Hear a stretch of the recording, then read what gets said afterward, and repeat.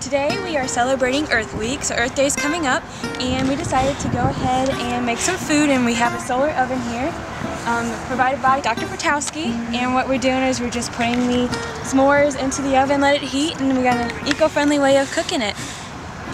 Green Maryville Student Association, it has been about 5 years in the making, and we have just a bunch of people coming together, very concerned about the environment. We're just trying to find ways to make Maryville more green, I should say. So today these are Maryville's recycled sculptures.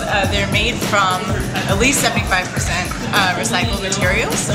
Most of them are made by art and science students, and they're competing for $2 $25 Whole Foods gift cards.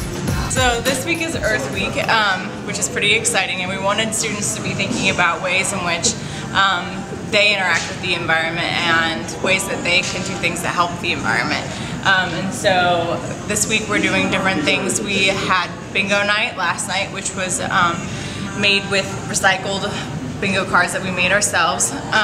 And then we also are going to be showing Wally at the end of the week. All kinds of fun things. Every day is something different. Saturday is going to be the e-cycle in the morning. So everyone should show up and bring things to recycle and do things to help out.